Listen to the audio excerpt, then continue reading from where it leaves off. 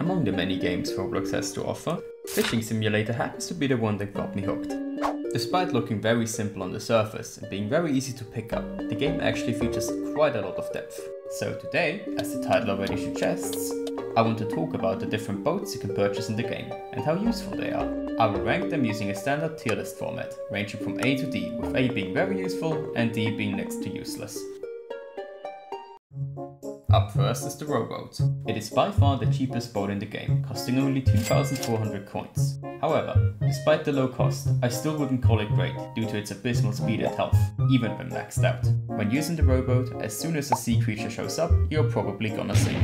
Despite its flaws, I will still put it into the C tier due to its very affordable price. Next up is the speedboat. Now this personally is my beginner vessel of choice, due to its decent speed and cheap price. Not much to add here, B tier. Coming up next is the fishing boat, more than twice as expensive as the speedboat. However, it comes with a boost to hook speed, which decreases the time it takes for fish to bite. Is it worth it? Not really. Sure, it is bulkier than the speedboat, but the lower speed means you can only outrun sharks, so fishing on the awkward side of the map becomes a pain. C tier. Next up we have everyone's favorite, the early game workhorse, Speedboat 2. This is the boat to get if you are new to the game, boasting good speed and health while still being on the cheap side. A tier. Next up we have another community favorite, the Yacht.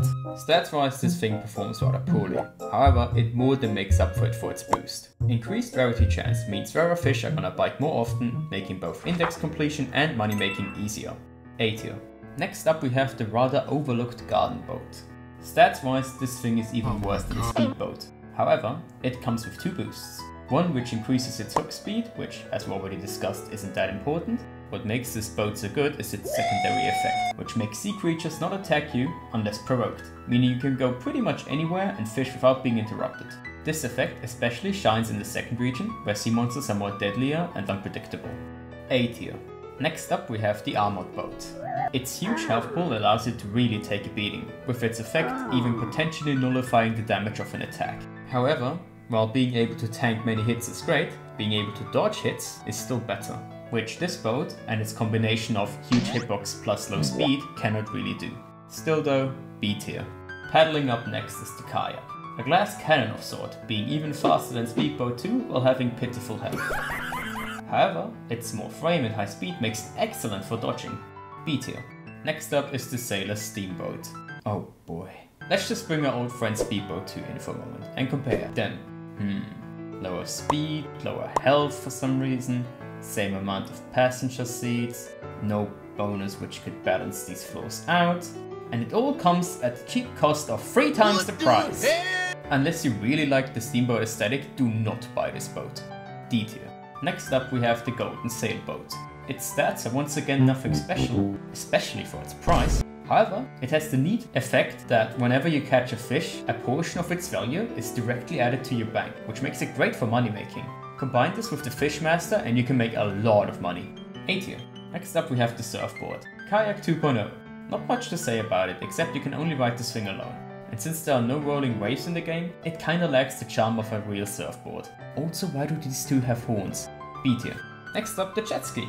Kayak 3.0. Even more health, even more speed. B tier.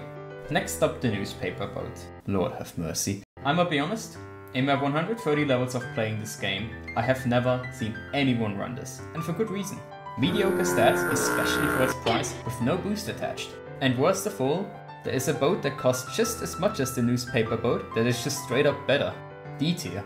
Why would you ever buy this? Next up we have the Airboat. As already mentioned, it has the same price as the Newspaper Boat, except it's actually really good. And it will serve you well while you grind your way to the most expensive boats. A tier. Coming in at a whopping 1328.57% increase in price, we have the Lamboat. Fast, tanky, reliable. A tier. Next up we have the Superyacht. A bigger version of the Yacht, both HP and price wise. It also technically has 5 speed more, but that's negligible. Unfortunately, the main benefit of using the Yacht, i.e. the rarity boost, did not get any higher with the Superyacht, and in fact costs even more to max out. So unless you want to spend millions of coins on a tankier version of the Yacht, it's not really worth it. C tier. Next up we have the Pirate Ship, our first ship on this list that costs gems instead of coins, and it's actually good. It suffers from the same problem as the armored boat, in that it has low speed and a massive hitbox, which makes dodging rather difficult. but it also provides 600 more base health than the armored boat, and comes with a boost that makes farming sea creatures a lot easier. A tier. Next up we have the Viking Boat. Dear goodness. Alright.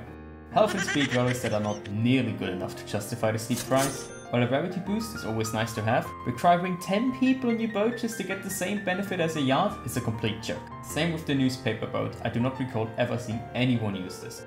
D tier. And for the last boat in Deckard's shop we have the houseboat.